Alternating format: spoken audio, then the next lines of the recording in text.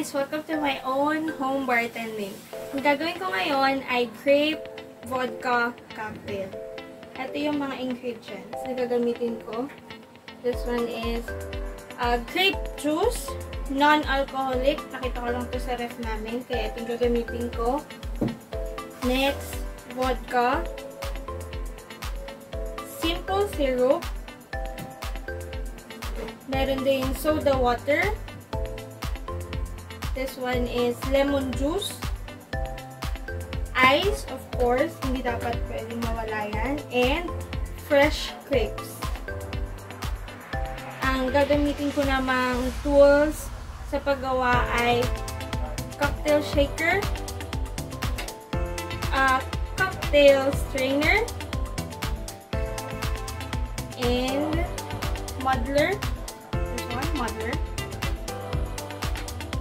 At meron akong tablespoon and measuring cups. At ito naman yung glass na paglalagyan ko mamaya.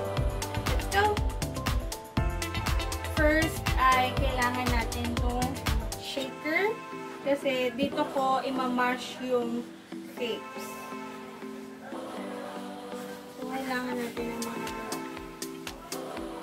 4 to 5 grapes. 1,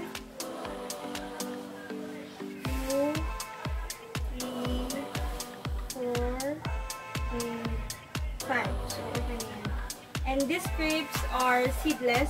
So, pwede mo na siyang kainin lahat. Muddler. I-mash lang natin yung grapes.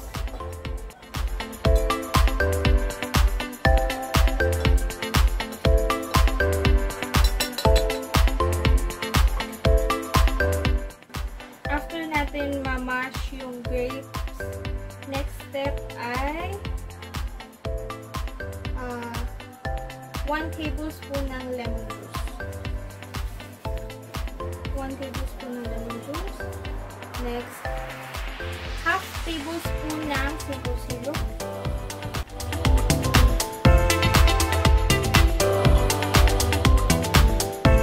Next naman ay ang grape juice.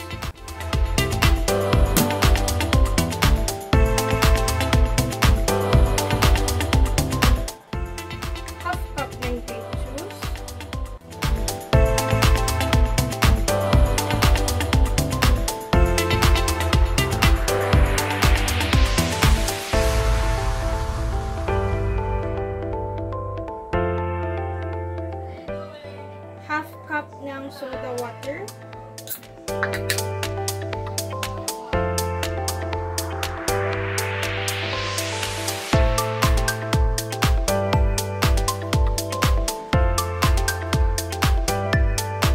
And 1/4 cup ng vodka.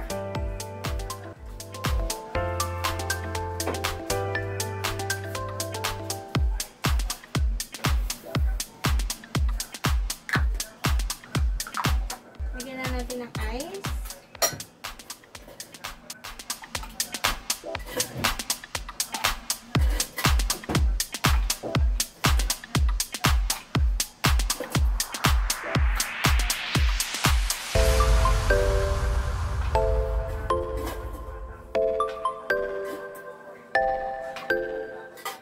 At isi-shake na natin.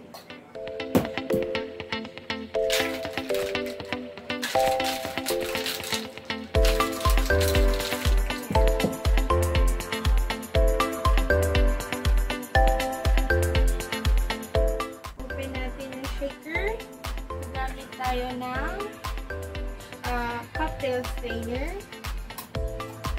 and nalagyan na natin sa glass.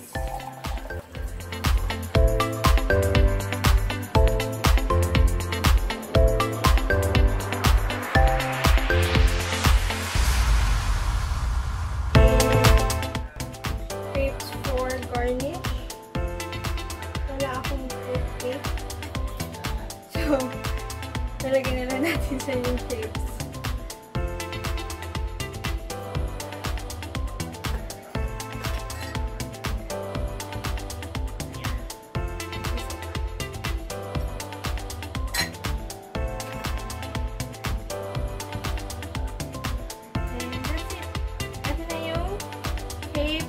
vodka cocktail.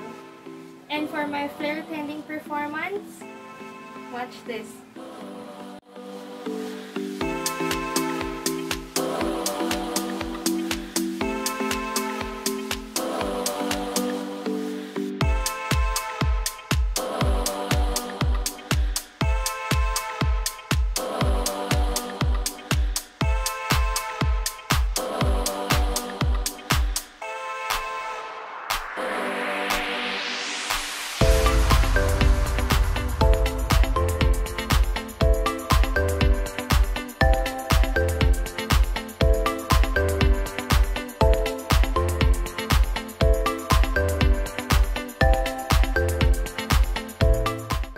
That's all. Thank you!